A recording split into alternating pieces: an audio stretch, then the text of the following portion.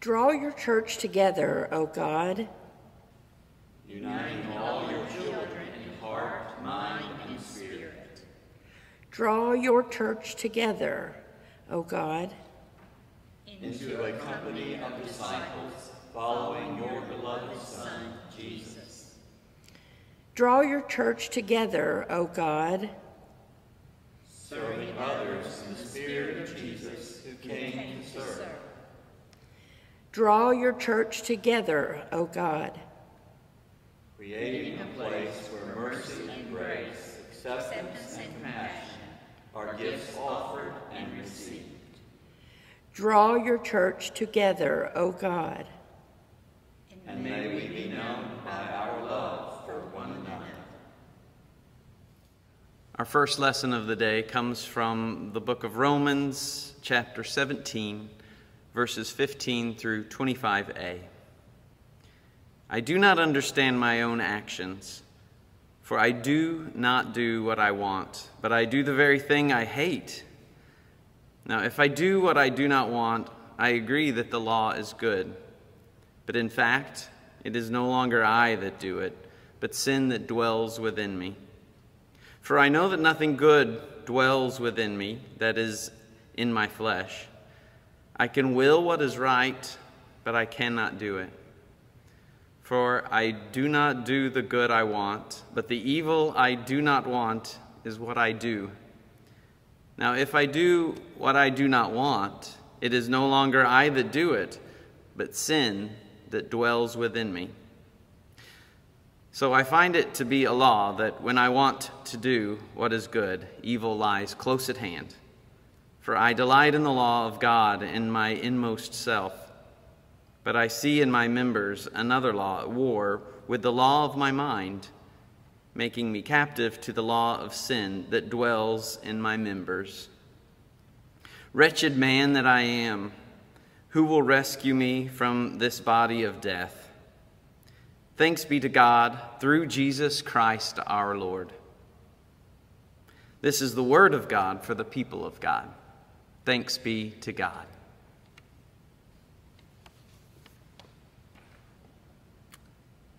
Let us pray together. Give us, O Lord, we pray, a firm faith, an unwavering hope, a vibrant joy, a perfect love. Pour into our hearts, Lord, the spirit of understanding and wisdom, the spirit of counsel and knowledge, the spirit of a holy fear that humbles one in your presence. Light eternal, shine into our hearts. Power eternal, deliver us from evil. Wisdom eternal, scatter the darkness of our ignorance. Love eternal, gaze upon us with mercy and compassion in your eyes. O Lord, grant that we may always seek your face, pursue your kingdom, love you with heart and mind, soul and strength, and love our neighbors as we love ourselves.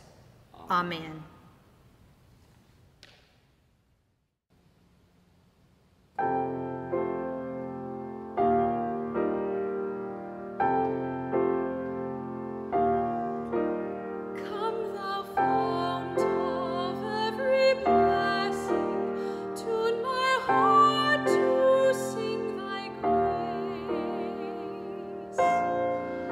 Streams of mercy never cease.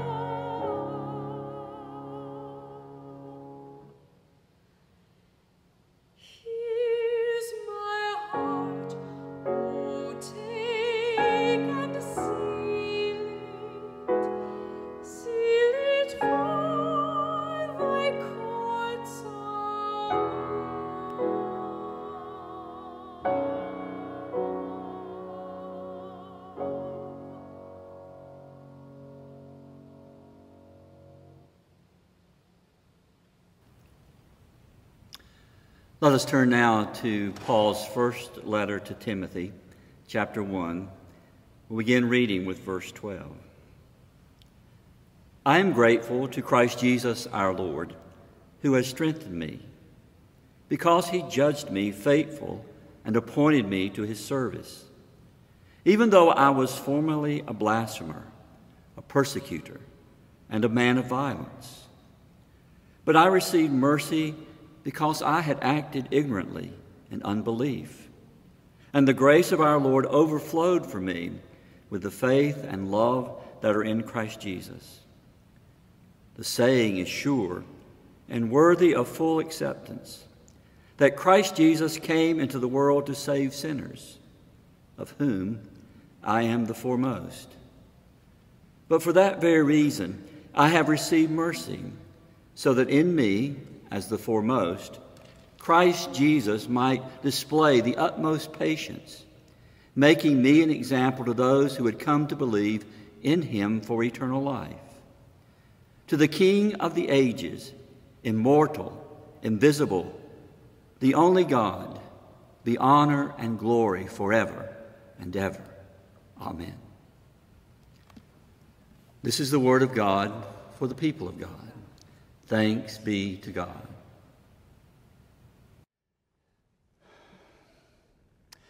Many Christians have a very intense reaction to the Apostle Paul. There are Christians who are absolutely enamored with Paul. He is their super apostle. They admire his passion for the gospel of Jesus Christ and his forceful defense of the gospel to the Gentiles.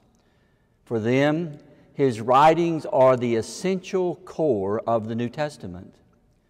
Sometimes these Christians appear so devoted to the Apostle Paul that you begin to wonder if they are devoted to Paul or to Jesus. Now, on the other side, there are Christians just as devoted in their suspicion of the Apostle Paul. They are surprised by what appears to be his arrogance. They become uncomfortable when Paul says, "Imitate me." If they are Christian women, they often resist instinctively the second-class status Paul appears to grant women, when Jesus was so open to women. Paul tells women to be quiet in church, while women were the first to see the risen Christ. At times, Paul seems not to know what to do or how to deal with women at all. Jesus spoke to women. Jesus allowed women to touch him.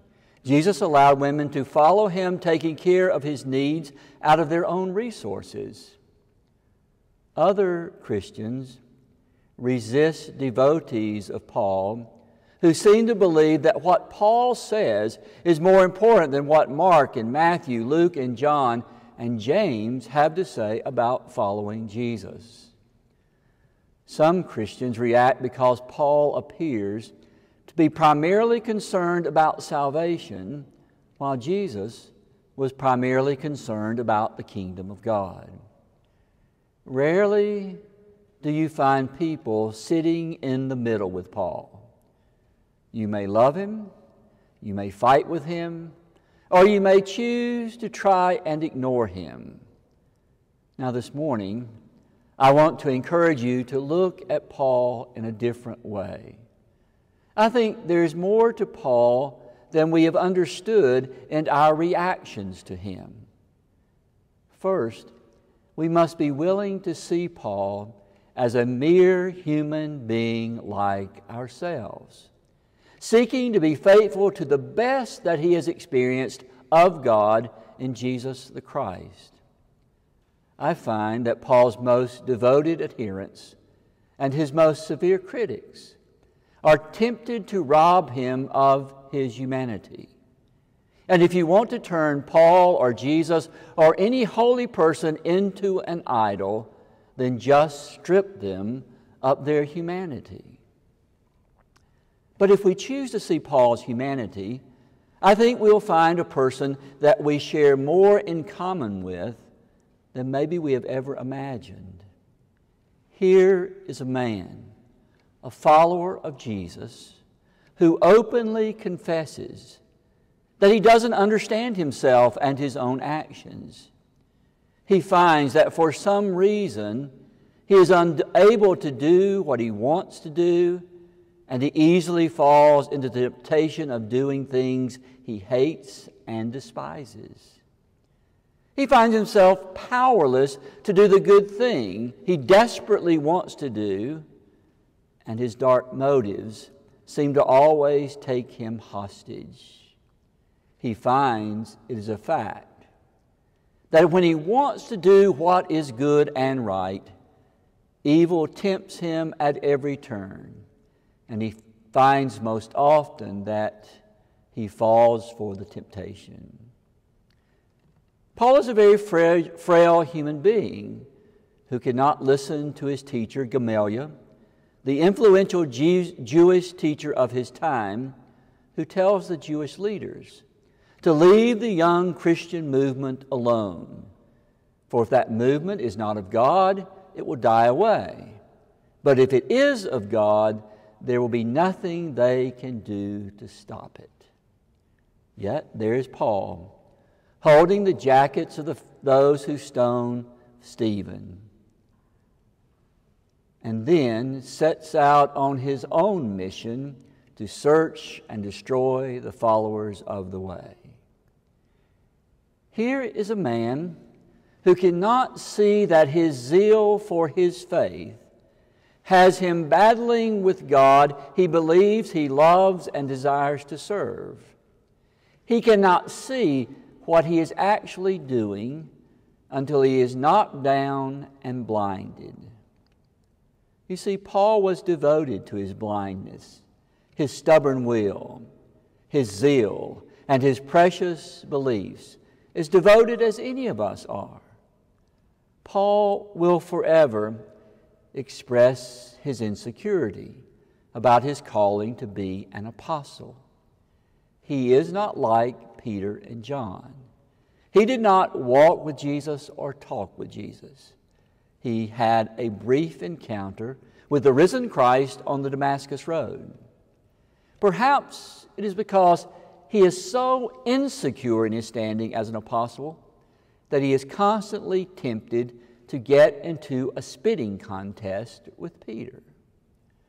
What is there about Peter that threatens Paul? Paul is an educated man. Peter is a fisherman. Paul grasps quickly the expansive implications of the good news. Peter stumbles around, catching on slowly, learning by his mistakes. Yet Paul wants to let us know that he once had a smackdown with Peter because Peter was a hypocrite, eating with the Gentiles until the folks from Jerusalem arrived, and then he went to eat in the kosher dining room. You see, it seems to me that we could see a lot of ourselves in Paul if we would only allow him to be human like ourselves. We struggle with doing the right things. We are haunted by our regrets. We have done mean and petty things. There are dark things we have done that we hide in secrecy and silence.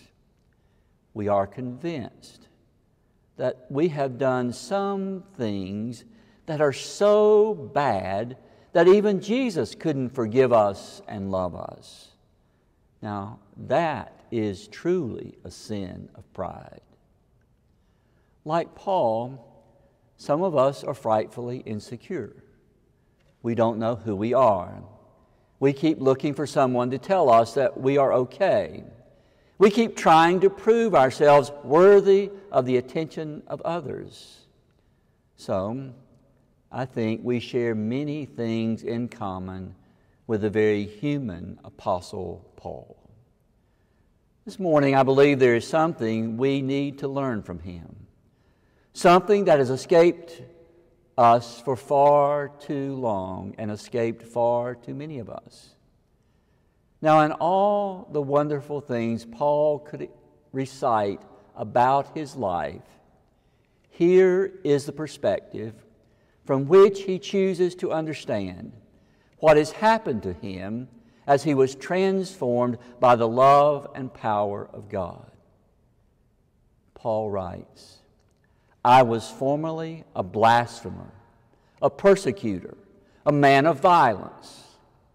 For some reason, Paul drives his stake in the ground.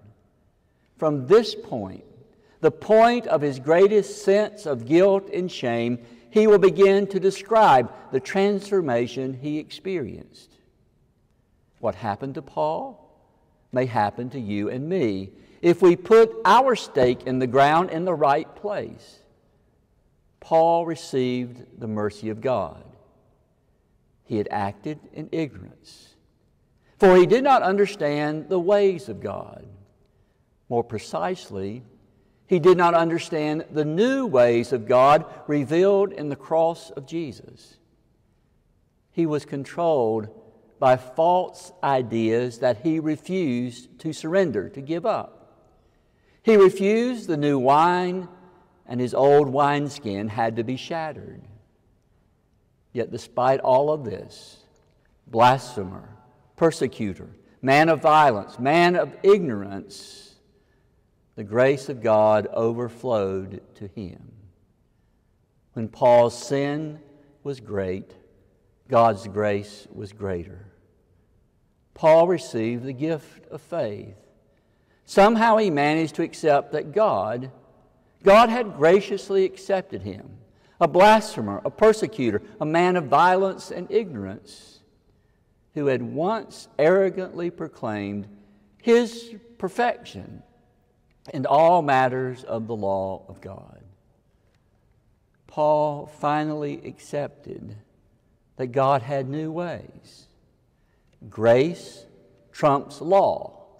Mercy trumps judgment. Forgiveness trumps condemnation. Love is supreme. He accepted these things not because he finally got them into his head, but because he experienced them through the power of faith.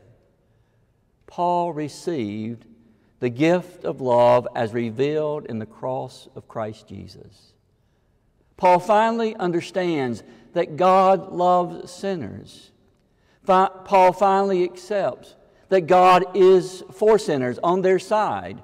Paul finally embraces that Christ Jesus came into the world to save sinners. Paul will accept being the greatest of all sinners because he experienced mercy and God's patience. And he learned the depths of God's love for sinners firsthand from a very personal experience. I know we don't like to talk about sin. We get all hung up on it. But I want to refocus, if I can, how we see sin this morning. I want to say to you that our greatest sin may be our devotion to a misguided belief that we are somehow unlovable.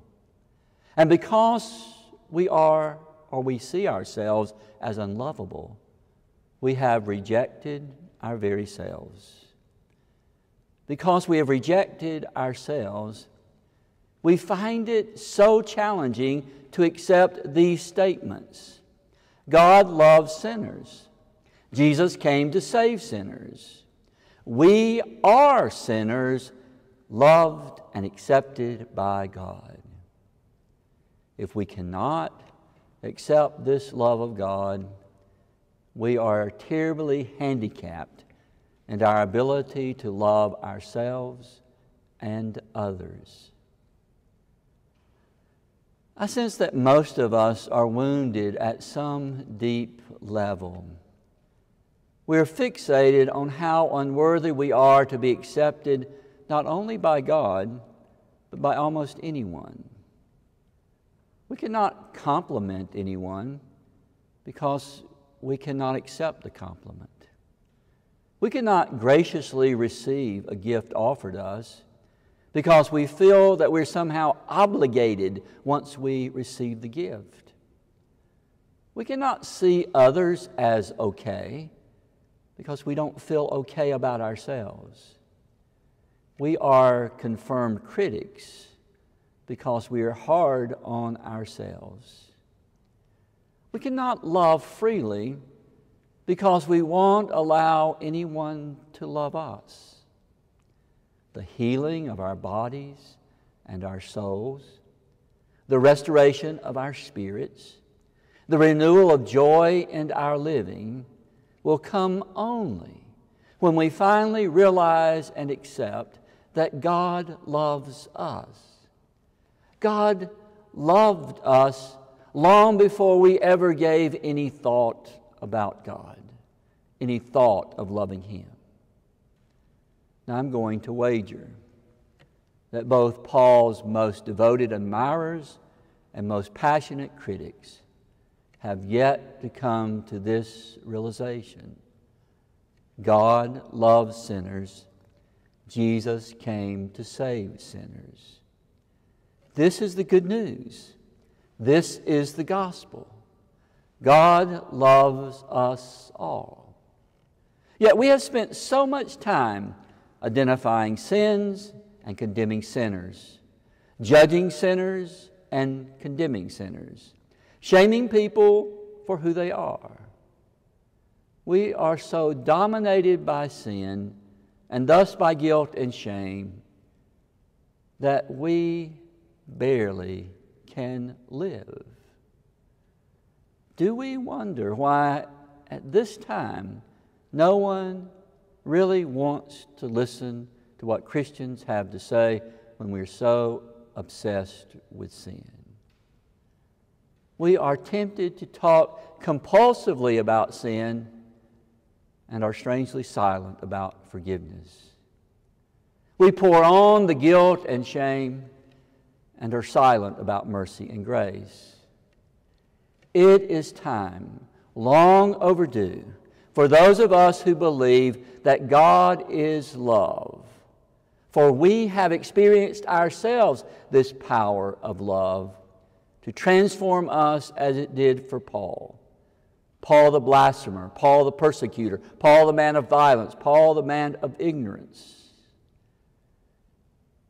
It is now time for us to go public and to declare with passion, there is mercy, grace, and love for sinners like Paul and sinners like us all.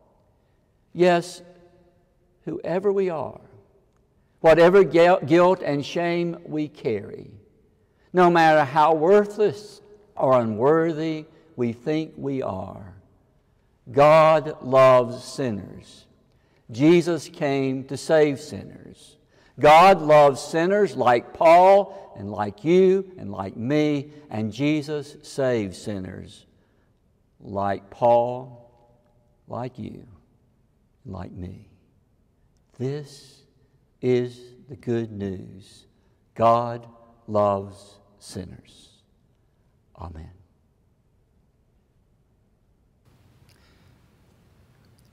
As we go into the coming week, may we carry this blessing with us. Live simply, love generously, speak truthfully, serve faithfully, leave everything else to God. Go in peace.